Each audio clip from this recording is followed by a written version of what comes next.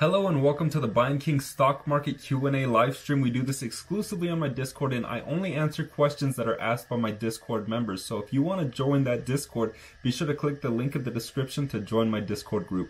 I was asked to look into Lancadia because they're doing a merger with Golden Nugget Online Gaming. I guess there's a lot of interest in this stock, so I'm going to take a look at it. So first off, this is a company with a $500 million market cap, and it's essentially just a holding company. It's another SPAC stock, so I actually made a list of bullet points that I want to hit on for this. And thanks to Positive Investing on YouTube, he helped me understand this merger a little bit more and help me get some more data points on what I'm going to be talking about today. So first and foremost, I don't want to be covering a whole lot more spec plays or SPAC plays because that's not what I'm really here to do. I'm a value investor, guys. A lot of you know that. So I don't want a whole lot of people to be getting hurt on these short-term plays or taking advantage of these gambles. And I don't want people to think that that's what investing is all about. Also, a lot of people think that what I give is advice. And I actually never give advice. I just give you my viewpoint on what I think about certain stocks or certain trades. So I don't want you guys to confuse any of this information for any suggestions or advice, because that's not what I'm here to do. And I never tell people buy this stock right now, don't buy this stock or whatever. I'll say that I don't plan on buying this stock, or I wouldn't buy this stock, but I would never tell people what to do with their money. It's your money, and you have the right to do what you want with it. So first and foremost, the company right now that plans to merge with Golden Nugget Online Gaming is LCA, and this is a company with a market cap, again, of $500 million. So this merger is supposed to take place in Q3 of 2020, so this year.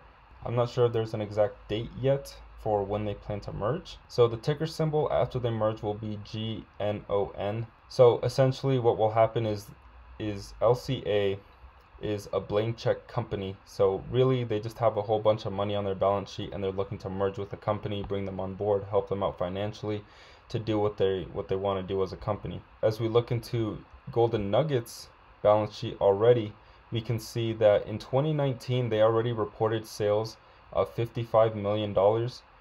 Okay, I put this in the wrong spot. This should go down here. And then net income came in at $11 million, which is 20% margins of their sales, which isn't terrible. It's good to see that they are profitable, and they did report a profit in 2019. We'll have to see what they report in 2020.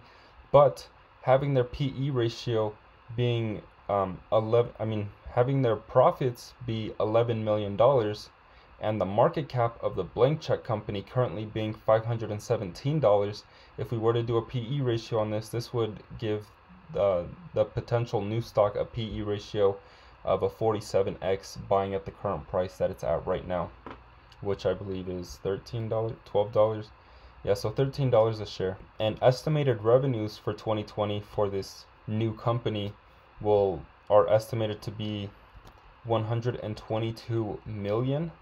And that's revenue, that's not net income, which would give the company a price to sales ratio. And how we find what a price to sales ratio is you take the market cap of a company and you divide that by their actual revenue. So you see, okay, so how many dollars of revenue am I getting for every share that I buy? And you're getting $4 of revenue for every one share that you buy with this company, which isn't bad since the company's trading at $13 a share. That means about 1/3 of that stock is pure sales, which is good. It's not a bad price to sales ratio as of 2021, but as of right now, did I not write down their current price to sales ratio? I guess not, but we can do that real quick. So if we take 517 and divide it by 55, then we got the current price to sales ratio of a 9.4. So 9.4x price to sales ratio. And as you guys know, I like to buy stocks that have a price to sales ratio of between a 5 to 10. If it can be below a 10, that'd be even better, because really 10 is a little bit pricey for me and I'm a cheapskate. We have a current price to sales ratio of a 10, which isn't horrible. Estimated price to sales ratio in 2021 for the current price you're buying the stock at, 4.2x price to sales ratio. And then in 2025, the revenue is expected to completely blow up and almost 6x to 635 million, which would give them a current future price to sales ratio of a 0.8, so even less than a 1x price to sales ratio, which is an absolute steal. But yet again, you guys will have to hold the stock until 2025, and these are estimated revenues, guys. Don't confuse this for, these are solid, this is written in stone, this is what they're going to produce in sales. These are just projections by either analysts or people on the inside that believe that Golden Nugget can hit these sort of revenues, and they might exceed these revenues, and they also might completely disappoint on estimates. But also in 2025, net income is estimated to come out to $127 million. Now that's a huge up from current net income of only 11 million, but yet again, this is 5 years out into the future. 127 million is what they're projected to produce in net income, which would, and I'm just adjusting this by the same 20% margins that they have right now, so I just projected out and multiplied their sales by 20% margins, which would give them a forward PE ratio all the way in 2025 of a 4 times forward PE ratio, which is pretty brilliant. But again, you have to wait until 2025 to see that, and who knows if their net income will even hit that. Pretty much what I'm saying is, if you guys are long term on this stock, I don't see a whole lot of risk in this, besides a few points that I want to make in something that I think is crucial when you're looking into some stocks. So first and foremost, what's proprietary about Golden Nugget? And so far I haven't found anything. Yet again, I haven't looked too deep into it, but I'm just thinking, like, man, there's DraftKings out there, there's FanDuels out there, there's so many opportunities for anyone else to get involved in online gaming. Golden Nugget pretty much wants to start sports betting, but for online gaming. And I don't really see companies like DraftKings and FanDuel passing up the opportunity to also take a slice of that pie. And those are companies that already have established fan bases. I know I use FanDuel. I know DraftKings is pretty popular. But also, what is their moat? What's special about this company? What's their competitive advantage? And I don't really see anything besides them just being the first to the game to want to do something like this. And right now I understand there's a lot of hype because the merger news and the whole world's talking about these SPAC stocks, which are special acquisition companies. So that's what's going on right now. And also, I don't know if you guys have heard about Twitch, but there's already a whole lot of donations going on with Twitch and people just streaming content. And Twitch has these things called Twitch bits, which is pretty much like just donating money, but Twitch calls it bits. So I'm like, is the industry already here and we're just all ignoring it right now? And if you guys don't know, Amazon owns Twitch. So if you want to get a piece of that Twitch pie, you've got to own shares of Amazon, which are pretty unreachable right now for the average investor. But I'm wondering, is the future of sports betting or online betting already here? And is Twitch going to own that platform? Because they're the most dominant online video game streamer out there, like hands down, they're the most dominant one. So those are my 2 cents on the company. I don't think there's anything special about it. I do think that you can make your money back if you do buy into this opportunity, but I'm not telling anybody what to do with their money. I know I'm going to stay out of this just because this is not my area of expertise, but I think gaming will be the biggest sport in 10 years. Yeah, it's just a matter of who will be the biggest betting platform, and I actually think it might be Twitch, just because they already have the foothold, they have the users, they're known for their gaming, and they have close ties with the esports communities. So those are my thoughts on the LCA and Golden Nugget merger. Potentially look into Zillow. I've actually never looked into Zillow, so that's a good opportunity for me to look into it. Alright, so Zillow Group. This is a company with a $17 billion market cap. Now, can we justify this market cap? Let's take a look. So far, it's not looking so hot. They have a negative EPS of a loss of $1.96 a share.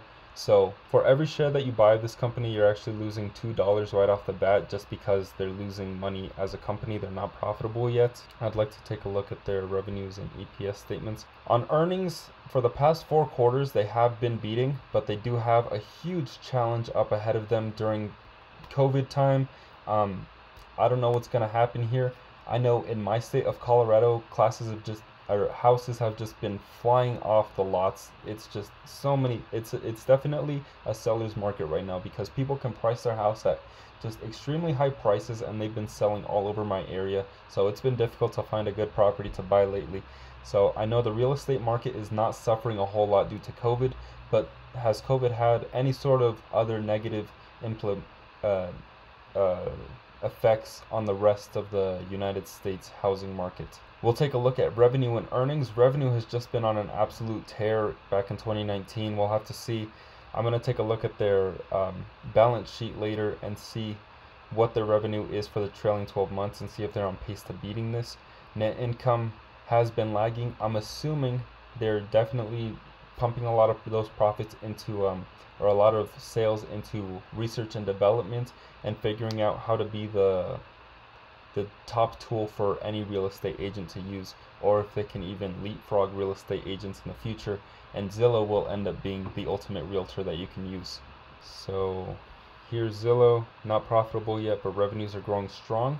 Okay, so they have a current price to sales ratio of a 4.48, which actually is not bad at all. This is a lower price to sales ratio than you're gonna get if you were to buy a Facebook or an Apple. So this is actually pretty decent, and the fact that they're not profitable right now really doesn't bother me a whole lot because I'm pretty pro real estate, and I think anybody that's an experienced investor is. As you guys know, real estate is one of the most insured markets out there. It goes up on an average of 7% a year, property values do in the United States.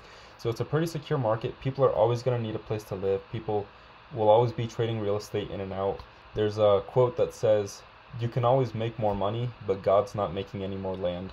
So as more people come onto this planet and there's a greater demand for real estate, and if you can own land, then you're owning something that cannot be replicated, unless of course we go to Mars like Elon wants us to do. A 4.4 price to sales ratio is actually pretty beautiful, and if you're in the stock for the long term, it wouldn't bother me knowing that the company's not profitable at the moment.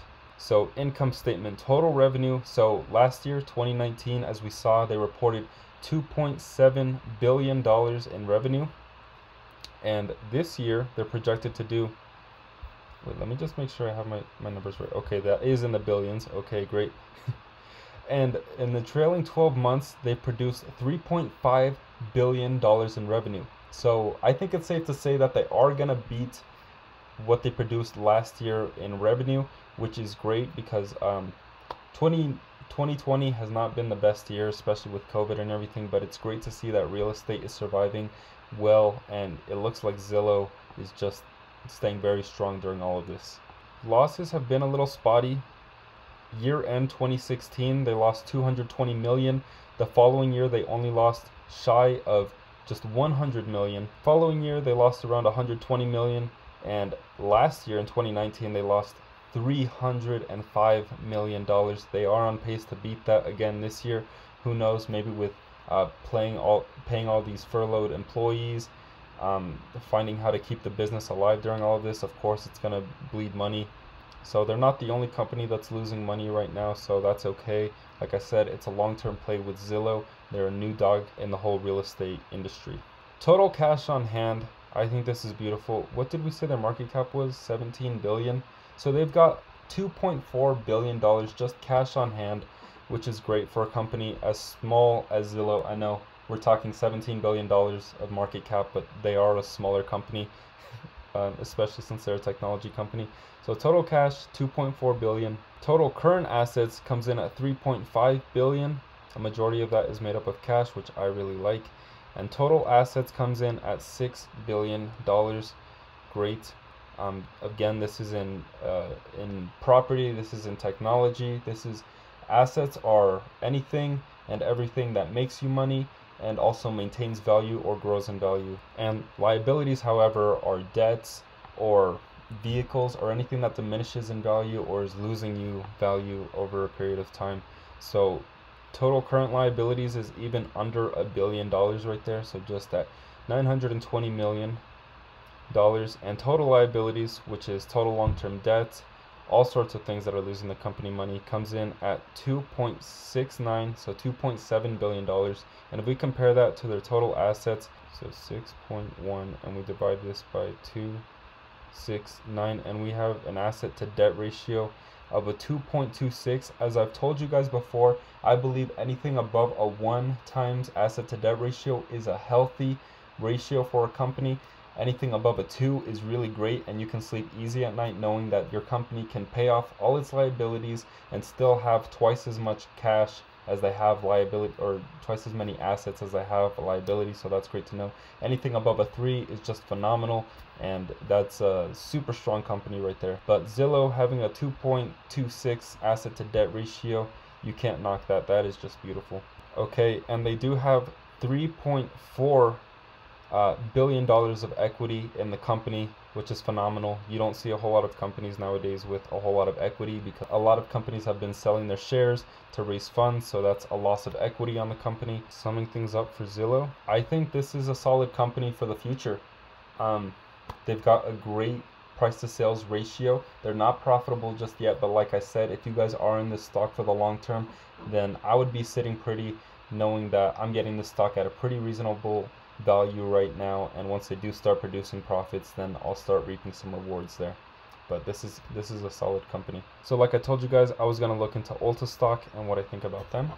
So I've talked about ULTA stock a lot on my Instagram, and I've made a lot of videos on them on my TikTok, on Instagram, and this is a stock that I get a lot of questions on because they trade super fluidly, to put it at the least. They'll be at 220 one day, and then the next day they're under $200, and now they're back at 225. So let's take a look at this company. Market cap of $12.7 billion, and they are profitable. They have a PE ratio of 7.5, which means that for every share you buy of this company, you're getting $7.57 of earnings in that share price that you're buying. So PE ratio is around a 29, but that's because analysts are saying that the companies aren't going to be producing a whole lot of profits, so the company is trading really rich right now. But as we've seen, many companies have been reporting beats on earnings, so you shouldn't take high PE ratios too close to heart right now, just because nobody has any idea as to what kind of profits a company will be producing. And just because they reported really crappy profits this previous quarter doesn't mean that's the trend for the company for the long term. I believe once COVID-19 is all over and done with, we'll return to a more prosperous future. Earnings have been here and there, but as we can see, I mean, yeah, so earnings estimates, they've been beating. They clearly lost big during COVID right here. They're not doing so hot with all the physical stores being closed down. I know that they are doing better on their online division, but still physical stores make up a huge bulk of ULTA's sales and earnings. So we'll have to see on August 27th when they report earnings again how business is doing now that stores are slowly starting to open up again. So as we can see, over the past 4 years, we've seen just absolute monster growth in revenue and in earnings. I believe revenue, they've been growing at a rate of 11% a year, 11 to 12% a year, which is just really great for a big box, a brick and mortar store like ULTA, because a lot of people confuse them for retail, and they're not. They're really more in the experience sector, where people can go into the store and try on a product, and that's something that you can't do on Amazon.com. You can't do that with AR filters the same way that you can do with physical makeup or physical hair products and stuff like that. So it's an experience for people to go into ULTA stores, and that's why ULTA does so well in the brick and mortar industry, where it seems like Amazon is dominating every industry. So yeah, like I said, PE ratios aren't too important nowadays, especially with the forward PE ratio. Analysts have no idea what to predict for profits in the future. And the current PE doesn't matter a whole lot because the company's just bleeding money right now, trying to survive during COVID. Financials, I want to take a look at the income statement and show you guys why I'm still invested in ULTA and why I believe in them for the future. You guys remember this is a company with a $12 billion market cap. Just last year, they did sales of $7.4 billion. So if we were to do a price to sales ratio on that, price to sales, yeah. So they're trading at a price to sales ratio of a 1.72. Price to sales ratio of below a 5, which is what I like to buy companies at, anything between a 5 to 10. And if it's below a 5, then that's just juicy. That's gold right there, so long as the company's not going to go bankrupt or anything like that. But if you're getting this stock at this value right now, then it's hard to complain with that. You just have to hold on to it and wait for the gains to flourish again. Okay, so total revenue for the trailing 12 months, but I'm assuming, so it's looking like ULTA is going to come right in line with the same sort of sales that they produced last year. If they're lucky, they might come in a little bit below that. They might beat it by just a little bit, but pretty much year over year, they're going to be in line. Not a whole lot of change right there. Net income, I'm assuming it's going to be really bloody for ULTA. Trailing 12 months is around 700 million, which is around right in line with last year, but they still have a couple more quarters to announce. So we'll have to see if they end up beating. Because remember, in trailing 12 months, some of the quarters from last year, a couple of them are incorporated in this net income figure. So this could end up being this could stay at 700 million, or it could go down to 300 million once you take away the months from last year and add the new months from this year. So this could be really bloody for ULTA. And I'm going to show you guys why I think ULTA is a really strong company and why I don't have any worries of them going bankrupt anytime soon. So total cash on hand, they have about $500 million right there. And then total current assets comes in at $2 billion. And total assets comes in at about $5 billion. So they have a market cap of 12 billion, and 5 billion of that is straight up assets, which is great. And then total liabilities comes in at $3 billion, which again is an asset to debt ratio of above a 1. I don't think it's quite a 2 yet. So there's no other way to put this. This is a rough year for ULTA, but again, they have the assets to pay for all their liabilities that they have right now, and they still have more assets to survive. And I believe that ULTA will be back during the holiday season in a big way, because so many people want to celebrate Christmas, give each other gifts, and the makeup industry has always been a strong point of purchase for a lot of people. ULTA stock at $225 a share. If I wasn't already invested in ULTA, then I wouldn't think this is such a horrible buy price for the company. Like I said, you do have to wait a couple years, maybe even 5 years, to see a big return on investment with the recovery of COVID and everything like that, and then returning to more prosperous times with profitability. But this is a company that I was buying back at $250 a share just last year because I believed in them so much, and I thought that was a steal. And I got the chance to buy into the stock at $157 a share back in March. And so that has paid off generously as well. So those are my thoughts on ULTA stock. Thank you for watching. If you have any questions, be sure to join my Discord group, because I only answer questions that are asked in my Discord group. So be sure to click the link in my description to join my Discord group today.